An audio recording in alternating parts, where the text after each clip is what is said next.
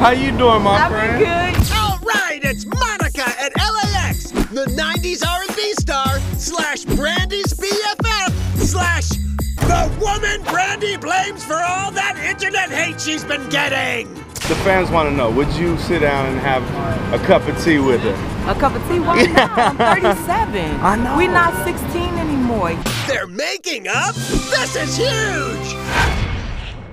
That's some good tea. Okay, let's play a game. Make me care about this. No, seriously, this is like... Let's play that game. Make me care. Okay.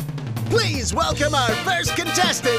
He enjoys dissecting 90s music feuds and at-home beard grooming. This guy! On Whitney Houston's birthday recently, Monica posted a picture of Whitney Houston. Then Brandy posted like 10 pictures of her with Whitney Houston. It's like, Whitney gave me the torch to carry on.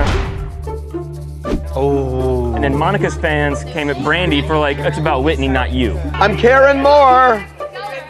Push it over the line. And then Brandy came back at Monica. You, your faves, and your followers can sit down. She got issue for not telling your fans to cool on her. I can only speak for me. I'm not upset. When I have a problem, you'll know. Oh. God, I'm right there. But I'm not there yet. There was a gravy boat in the bathtub when Whitney Houston died.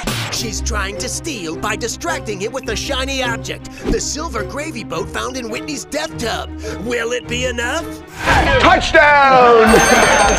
He loves a crime scene. So, thanks, Monica. We hope you and Brandy can be friends again. But if not... My Uber driver has become my buddy. For now.